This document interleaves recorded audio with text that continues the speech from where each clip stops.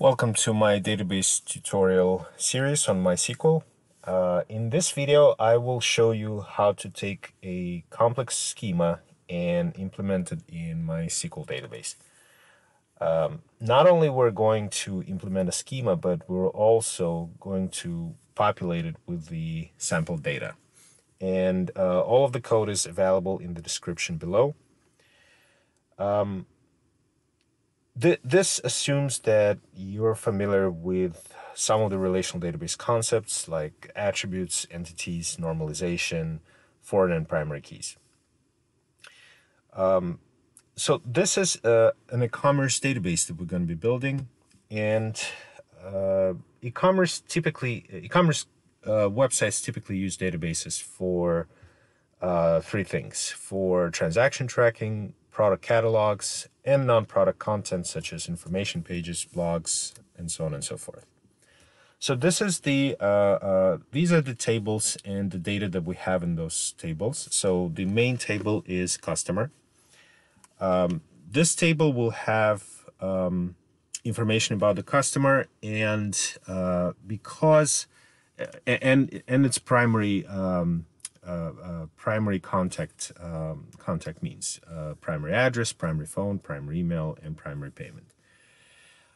Because one customer can have more than phone, more than one email, more than one payment address, and more than one address.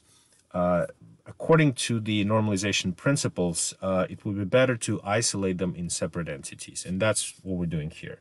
We're putting all of the phone, all of the email, all the payment, and all the address information in separate tables, and we're linking it back by the customer ID, back to the customer table by the customer ID. The information that we are listing linking and listing in the customer table are their primary addresses, primary phones, primary email, and primary payment methods. So the status of the primary is actually indicated by either true or false at each table, and we're linking the ID, the primary key for that contact mean, into the customer table.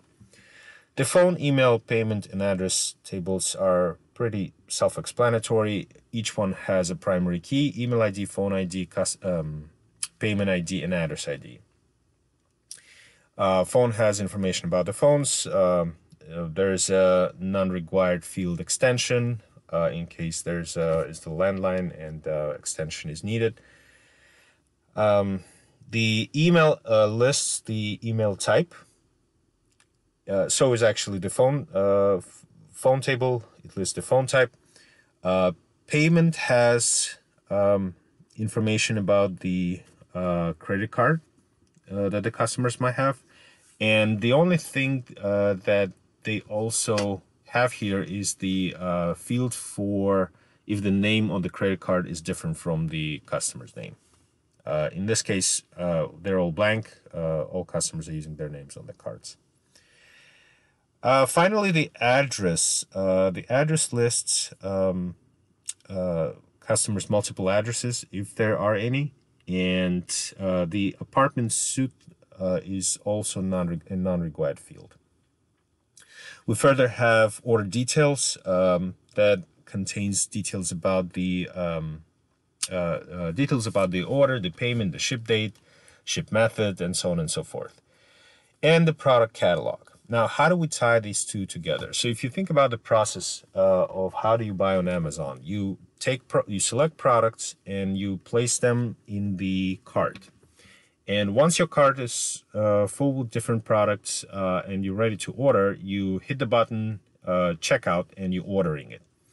And this is how I tied the product catalog, cart, and order together. So product catalog lists products that are also tied to the cart ID. So cart ID might have multiple products, and they're linked by product ID to the product catalog table. And each cart ID only one cart ID with multiple products is going to be linked to the order ID. And that cart ID is actually what's going to be inside the order. All right. Now, we are going to be using MySQL. And first thing first, let's check that the MySQL is running. If you're a Windows user, you can check that by going into Services, scrolling down to MySQL, and yes, it's running. If it's not, then you need to right-click and click on Start and have it up and running. For Mac users, you will need to go to the top left corner, click on the Apple logo and System Preferences, and from there you will see the MySQL icon, which will also tell you whether your server is running or not. All right. Next thing, we're gonna use MySQL Workbench. It's a what you see is what you get tool that makes it easier for MySQL development. And the way once your server is running, you need to create a connection from MySQL Workbench to your server. And the way you do it, you go here and click on the plus sign. And this will help you create connection. All you need to do here really is to provide the connection name. Something self-documenting. Typically could be schema name, a name similar to the schema that you're launching.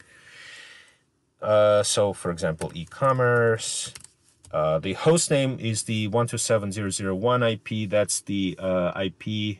That's the local host or IP address for your own computer, and that's the same for every computer in the world. You can then test the connection, and you need to enter the password that you created when you were installing MySQL. Okay, the connection was successful. And from there, we can just click OK to create it. I'm going to click Cancel because I already have it created. And double click on existing one. All right. So first thing first, we need to create the schema. We need to build a schema for our database. So I already have the code ready. So I'm just going to walk through it. So the first three lines basically check whether the schema exists. I've created this database on my computer before, so naturally it's already there. And if I'm going to try to run it the second time, it'll give me a duplication error. So basically it's going to check if the eCommerce schema exists, which it does right now, and then it's going to drop it. Then it's going to create a new one and going to use that for our development purposes. So the first table is customer, like I mentioned, and those are the fields in it. Customer ID, first name, last name, date of birth, gender, and then the primary contact information methods. So customer ID is going to be our primary key. It's an integer.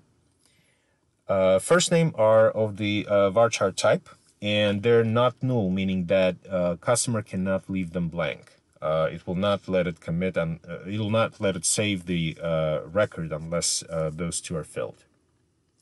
Same with the date of birth, but to be realistic, in e-commerce websites, typically that's not a typical field. Usually, companies might get that from some other sources, that type of information, because it's considered a PII. But I included date of birth here for informational purposes. Gender, a single character, M or F, and then primary contact means address, phone, email, and primary payment. Now notice that those are all foreign keys. If you remember, those are the keys that are linking the customer record to the appropriate table that maintains multiple phones or multiple emails or multiple payments.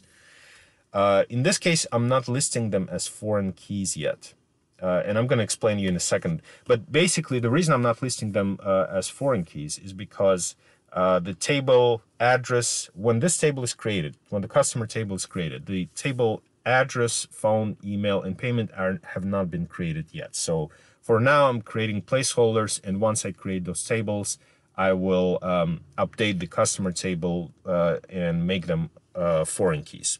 So let's look at the next table and it will make sense. So the next table is the phone table, this one. So here I am creating a phone ID, customer ID, which I can create as a foreign key, and I'm registering it below. If you see it, foreign key, customer ID, this one, references table customer, and the column called customer ID in that table. On delete cascade. On delete cascade option basically gives me deletes the children record if the parent is deleted. So in case I'm going to delete a customer with this customer ID, every record in the phone that is linked to that customer ID will be deleted as well. And now that I have created the phone, I have the phone ID, which I now can link to the primary phone as a primary key. And this is what I'm doing here. Alter table, customer, add foreign key, primary phone, and that key will reference phone table, phone ID column in the phone table, and again on delete cascade. Same thing with the table email. I'm creating foreign key for customer ID first because it's been created, and then I'm altering customer table with the email ID. Same option on delete cascade. Same thing with the payment table.